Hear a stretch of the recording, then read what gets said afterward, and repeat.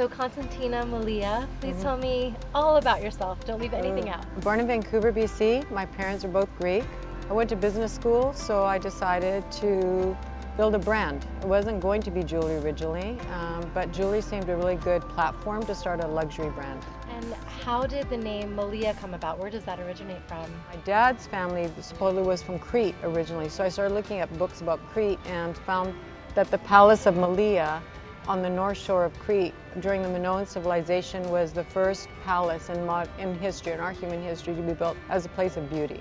Wow. And so that really spoke to me, and I loved the sound of the name, and so I took it. Called my cousin to talk to him, and he's like, "You're never going to believe this," he goes. But he's like, "This guy that came from Washington, D.C. is telling me that our family is from Malia." Oh he's my like, goodness. "How did you do that?" Yeah, it was pretty freaked us all out. Yeah, and I Yeah. want to hear about your collection. I actually have 3 collections. When I started with gold. Of course 18 karat gold, because that automatically is fine jewelry. And after a year or 2, gold started getting so expensive, I thought I should have something more of an entry point. So I started silver for men and women.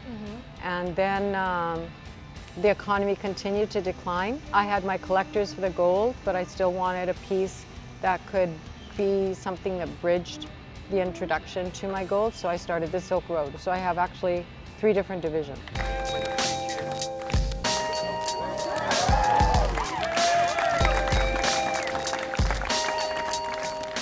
Are sitting in the middle of Central Park right now. I know, it's so beautiful. And I'm sure you have a love affair with New York. I do. What would a typical New York client of yours gravitate towards? I love bold jewelry. My jewelry is not for timid.